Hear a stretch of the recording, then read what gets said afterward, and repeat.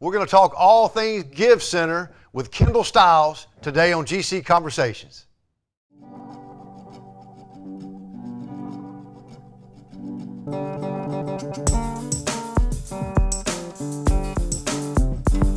Hello and welcome once again to GC Conversations, our weekly show where we bring in all things Georgia College in Baldwin County. I'm your host, Kendall Stiles. Today we got a real special treat. We're joined by Kendall Stiles, Director of the Give Center here at Georgia College. Kendall, thanks for being here. Thanks, Wendell. Thanks for the invitation. All right. Well, we're going to talk about the Give Center and talk about all the great things that are going on. As our folks see people volunteering out in the community, they can point directly to you for that. Okay. But before we do that, tell us a little bit about Kendall Stiles. Well, I actually went to Appalachian State University. Okay. Went and got my undergrad there in elementary education, and then I decided to go back and get my master's in leadership and higher education. And I moved down to Milledgeville, Georgia in '94, and thought I was going to be here for 9 months, and it's 18 years later, and so you just sometimes never know. So you know, I hear that a lot, and that's a great story. That's one of the great things about our community is people get here and they absolutely love it. They don't leave. Exactly. So we're glad you're here. Well, thank you. I'm glad to be here. So did you do your graduate work here? No. Oh, okay. Both. Yeah, I didn't. When I did my work, my graduate or undergraduate at Appalachian State, and then I did my graduate also at Appalachian State. Okay. And went to a conference in Atlanta, looked for jobs, and then saw this one, never heard of Milledgeville or Georgia College, and then just thought, well, you need to get some experience. Right. You've always heard you got to go away to come back That's home, right. and that was my plan. I'm still trying to get back home days, but I have grown to love Milledgeville and Georgia College. Yeah. Okay. Now, when you got here, was it the Give Center at that time? Is that what brought you here? No, actually, I got my first job was in student activities, and I was doing SGA, and I was doing what's called CAB now, leadership, homecoming, more of the activities side of it. And like I said, it was 9 months position, and so I went home for the summer. I didn't have a job, and so I went home my first summer. Then I came back, and then after our second year, they was able to, which was funny, I did Hootie and the Blowfish. Yeah. They were my first concert, and we made enough money to pay my salary for the summer. And so after that, it just kind of worked into 12 months. Okay. So I was here about a year and a half, and I met a young lady named Kate Van Camfort, who was a student. Gotcha. And she really enjoyed service, and that's something that I enjoy too. And so we just started adding service kind of things to different of our student activities, and we found out that our students were actually really more involved in that than some of the other activities we were doing. So it just kind of grew out of the interest and the passion of the students. And then about 2 years later, the Give Center actually was created, and then we broke kind of off into a different direction. Well, good. Okay. Well, all right. Now let's go back through that. And Okay. first of all, what is this GIVE? Is that an acronym, or is it just? No, it's an acronym. Okay. Tell us what that is. And it stands for Georgia College and State University involved in volunteer efforts. Okay. And so we took it from the Gators, so we found that. But yeah, so that's the acronym. And so pretty much we're the volunteer clearinghouse on campus. Okay. And so when students want to come in and volunteer, they start with our office. All right. So the going back to the start of this. So Kate Van Camfort, who's a student, and you're doing your normal SGA stuff. Right. Programming, this, that, and the other. She comes into your office one day, and you didn't bring the pink box today. The red basket. Well, the no, red I basket. didn't, Excuse me. exactly. Tell me about that. Talk about the red basket. If you've seen at Michael's or Walmart, the little red basket, I don't really know where we got our basket from, but Kate would sit in my office, in a very small office, and I sat at a desk, and she'd sit in the floor. Right. And she had this red basket, and we'd go through the newspaper, we'd go through the phone book, and we would just see, oh, there's Habitat, there's Big Brothers Big Sisters, or somebody's house burned down, or this child needs a kidney, or different things of that nature. And that's kind of how we got started. And then we just started plugging into some of the local agencies that we had here. First couple were Oconee Prevention Resource Council, which does Red Ribbon Week, and the youth program in the summer, Big Brothers Big Sister, and Habitat. Those were probably our three strongest ones that we started with. And when was this? 19 what? This would be a 95-ish. Okay. Yeah. All right. And so at this point, you're still doing the SGA stuff and programming. Exactly. And then this sounds like it gradually started building. Right. To where you said. Well, and we got to a point, and then we were doing some change with student activities and all. Our activities director left, and so it was kind of one of those moments. Did I want to kind of maybe go and move up the ladder? Right. And so talked to Dr. Harshbarger and just different things, and told him I'd really like to try this arm, but we were at the point that I couldn't do both anymore. Okay. And we, with him, the support of him, and then Dr. Rosemary DePaulo, who was the president at the time, you know, either believed in me or understood enough about the area that we needed to do, and so they let us kind of develop now, 15 years later, what people know as of the Gift Center. And I believe you were telling me that the president, when you start this endeavor, they have to sign off on a national. They don't have to, just to have an office, but if you want to be part of a national organization called Campus Compact, which is a resource, and it is for universities all over the nation, that the only way your university can become a member is the president of the university has to sign off. No matter if everybody else wants it and we think it's good, unless they have that they really believe in. And so Kate, who was a student at the time, she actually went in without me. I knew she was going, but she went by herself and went in and talked to Dr. DePaulo and got her more or less to sign the dotted line, you know. And so so ever since then, we've always had the support of the administration and things, which has been really very, very helpful in the things that we're doing. Okay. All right. So now you've been here a couple of 3 years. You start into this. This is really before the internet and all, and word. So how did you get the folks coming in there? The word of mouth. What do we got here? Word of mouth, some PR, and then it was just events that we had. You know, and somebody would come in and say, "Hey, Kendall, I want to volunteer. What do you like to do, Wendell? I like to work with animals." Okay, well, we have ARF down the street. Go down there and good luck. I mean, that was kind of the gist of it. It was we just kind of, if we knew of things, or we'd try to find them.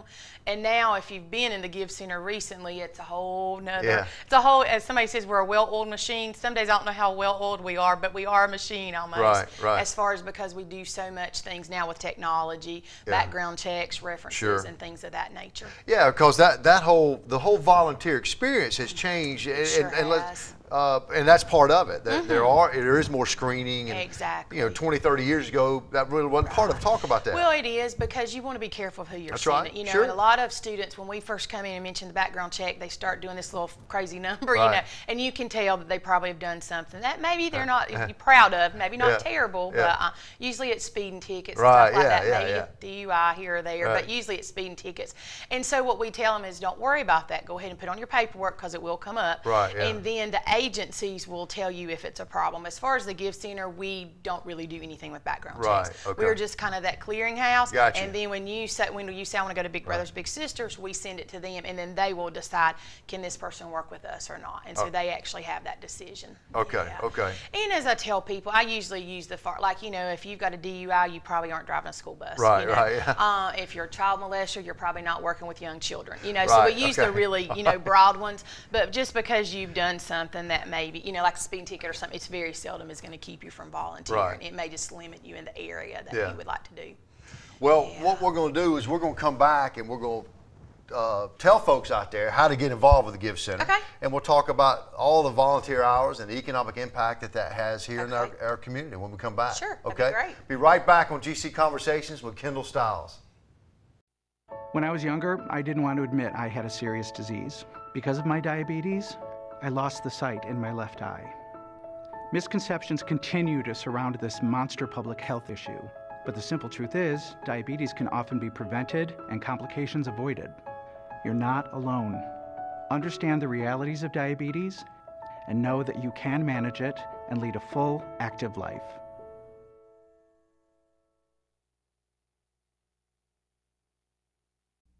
What are your kids saving for? Purple eyeshadow and stock in a good mutual fund. New pants, new shoes, and a United States savings bond. I want stock in a Fortune 500 company. Help your kids save for their future and choose to save.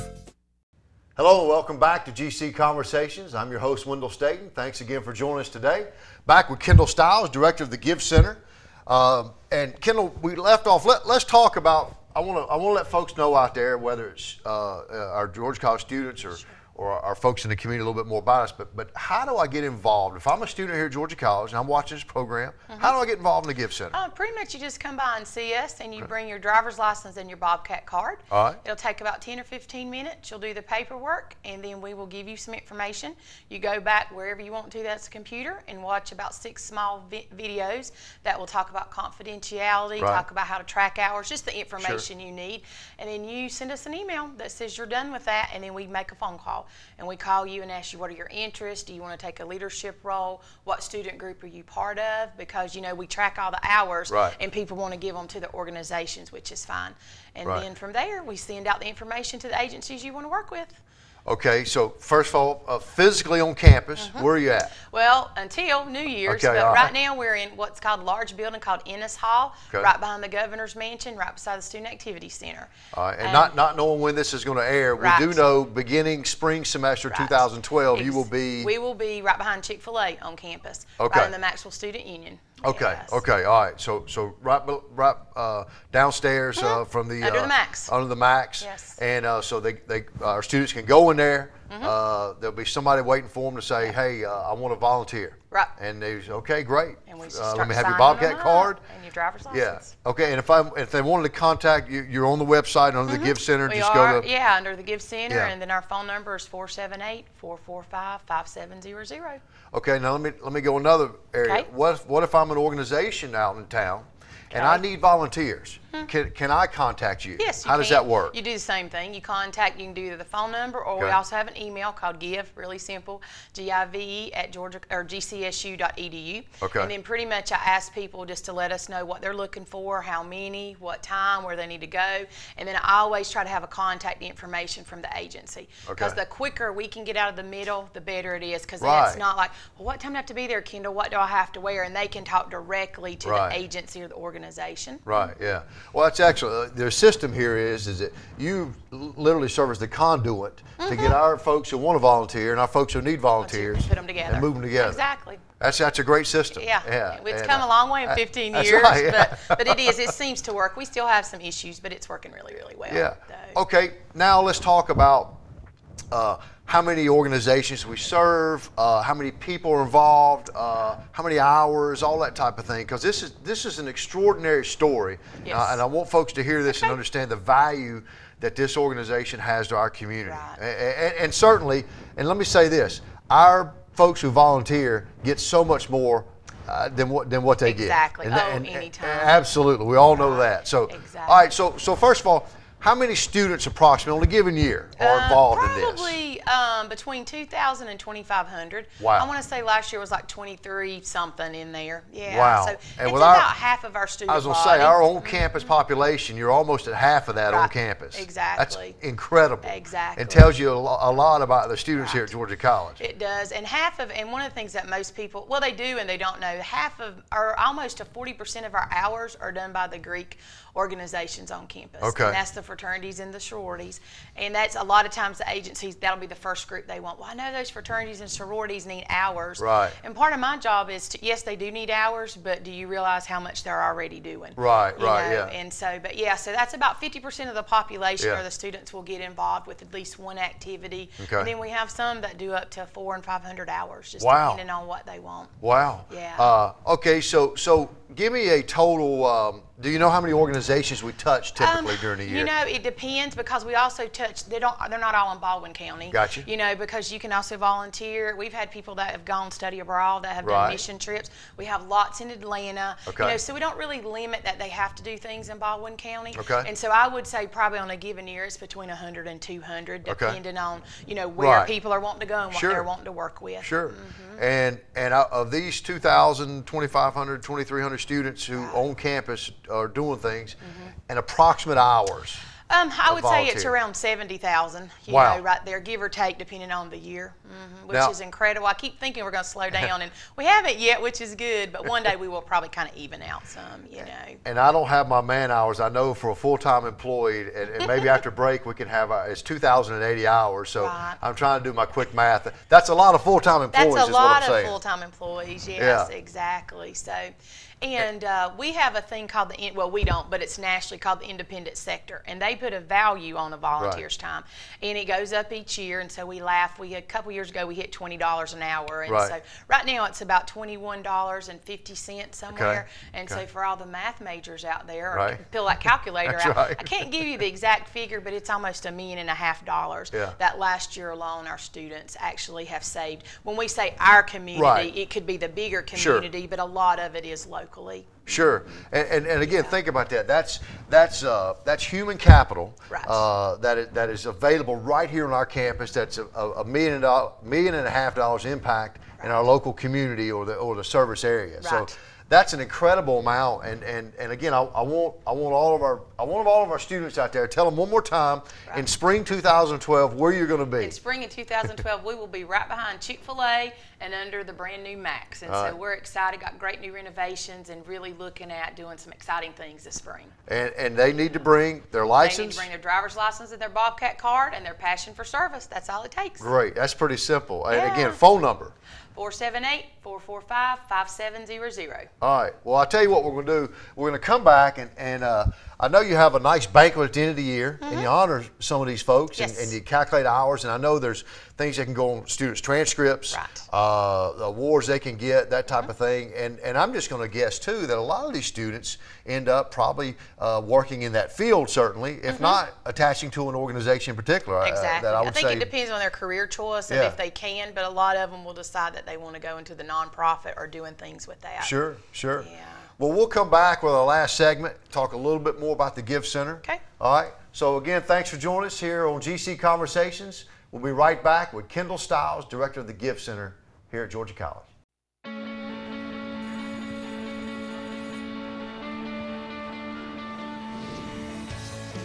From Maine to Maui, thousands of high school students across the country are getting in on the action by volunteering in their communities. It's great helping others, and it feels good too. Are you in? Whoa! Anyone can do it. All it takes is a little time. Are you in? Action teams of high school students are joining Volunteers of America and Major League Baseball players to help train and inspire the next generation of volunteers. It's easy to start an action team at your school, so you too can get in on the action.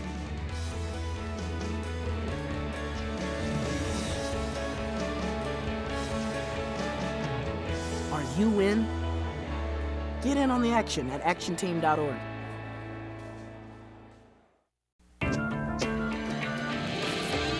For others, it may have just been a summer job. But for me, it was training. Now I'm an Air Force pararescueman, and my job is to save lives. Make the right choices today, and be ready for the challenges tomorrow. This message is brought to you by the U.S. Air Force. Welcome back to GC Conversations. I'm your host, Wendell Staten. Again, we're joined by Kendall Stiles, Director of the Give Center.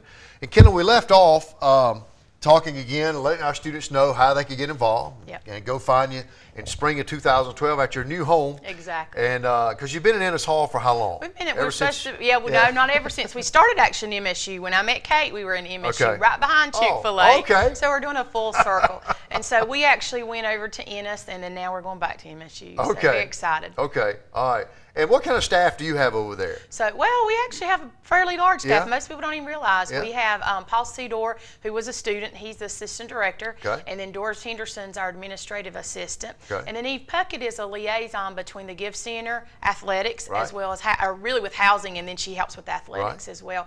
And then we have 3 graduate assistants. Okay. And then we have 9 student staff. Okay, good. And so it's a lot of it's student, staff, but they really make us all run. And Yeah. so, yeah, because there's no way I can do it by myself. Well, there's all kind of energy whenever you go over there, and somebody's always waiting to greet you and to help you to put my passion into play. Exactly, So, and that's our goal, is to get you connected to what you want to do. Right. Yeah. Okay, let's talk a little bit about maybe an organization that we could just kind of showcase today for this show, and we were talking off the air just a minute ago about AD Pie, and they're involved with the Ronald McDonald House. And you said I'm going to just let you talk about that. Okay, yeah, with Alpha Delta Pi, their national philanthropy is the Ronald McDonald House. And so we now have one in Macon. We didn't for a while, so a lot of what they did was more in Augusta and Savannah and Atlanta area.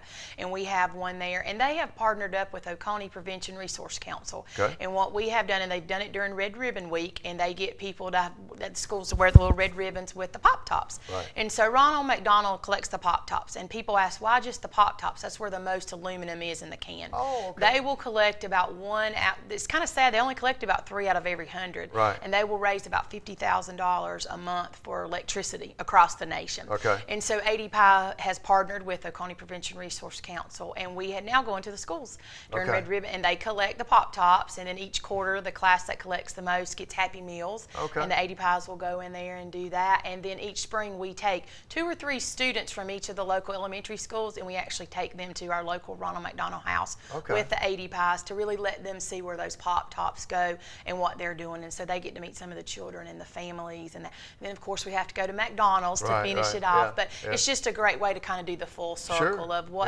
what our children, you know, not just our college students, but what our children are doing in our community too. And how long has this partnership been? This one is this one's probably close to 14 years. Okay. This is definitely our strongest and oldest one that has continued to grow and grow. Yeah, and we've had other communities want to know how they could do it, and so it's been definitely a program of excellence.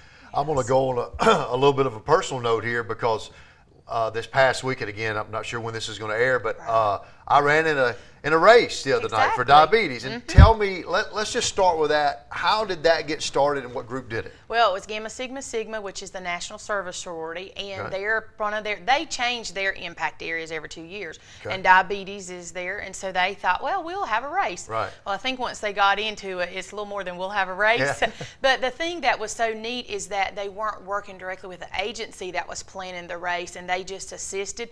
They were planning the race and working just a little bit with the agency to get the educational and the awareness. Yeah. And so they really did it from start to scratch, from scratch to finish, and had all the different logistics, and they did well. I want to say that when they took out all their expenses, it was about $1,200 that they'll give to the Diabetes Foundation, and people had a great time. They had over 100 people register and had games and activities, so I think they were very proud of themselves, and I was very proud of them.